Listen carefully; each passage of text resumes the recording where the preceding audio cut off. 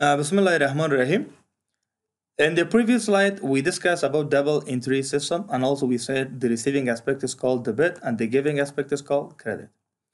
In this topic, we want to explain that how we can identify the debit as well as how we can identify the credit. And this is called rules of accounting. Also, we can call rules of debit and credit. In order to identify rules of debit and credit, there are basically approaches or methods that how you can understand that whether the account become debit or whether the account become credit, or how many accounts are debit or how many accounts are credit. Previous slide we said the receiving aspect and giving aspect, but if there are or if there is a complicated example, so how can you identify whether an account become debit or whether an account become credit? There are basically two approaches. How many approaches? Two approaches are there in order to identify debit and credit. The first approach is called American approach. Also, we can call it modern approach. And the second method is called British approach or traditional method approach. Also, we can call it golden rules of accounting or British approach. So these are the different names for what? For British approach. So two approaches are there in order to identify rules of debit and credit, right? First of all, let us go for American approach. What is American approach? According to this approach, all accounts are divided into five types. And into how many types? Into five categories or types for the purpose of recording of business transaction. According to American approach, which is developed by Americans, the whole accounts which we have in the business are divided into five types. So the whole types of accounts, if you have thousand different accounts in the business, all of them are basically categorized into five types. Into how many types? Five types. What are those accounts? These are those accounts. Asset accounts, number one, liability accounts, then capital accounts, then loss and expenses account, and finally the revenue account. So the whole accounts are divided into five. Now the question is that how can you identify the rules of debit and credit? For this one, there is a small table that we can identify. So here you have to record types of accounts. How many accounts? 1, 2, 3, 4, 5. Those five which we shown you in the previous video, previous slide. Out of these five accounts, we have two groups, group one, and also this can be called as group two, right? So this is group one, and this is basically group two. Group two, right? Group one and group two. Rules for group one: assets, loss, and expenses.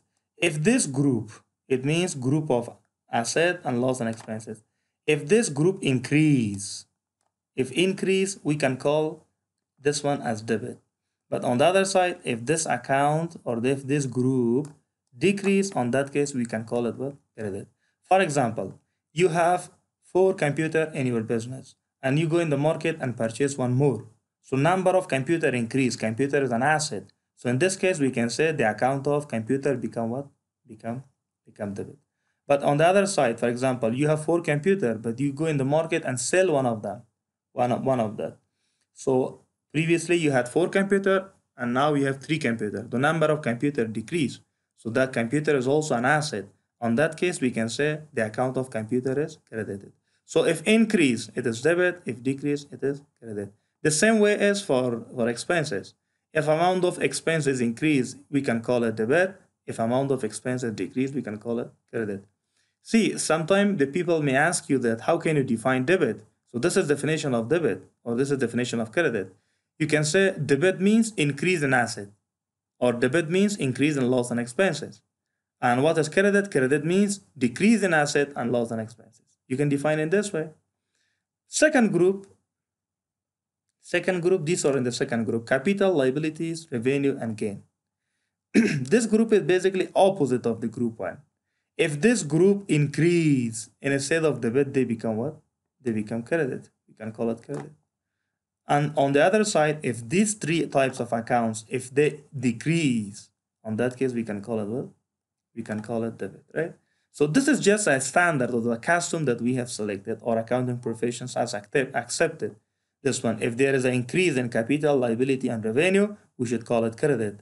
If there is a decrease, we should call it what? Debit. So these two methods are just opposite of, these two groups are just opposite of each other, right?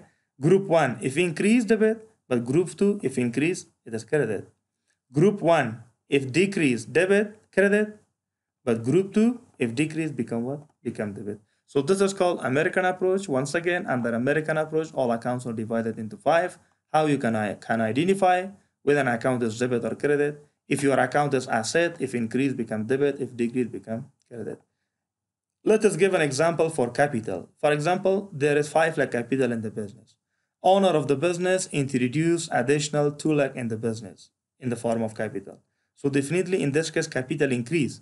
If capital increase, capital account become what? Become credit, right? So this was American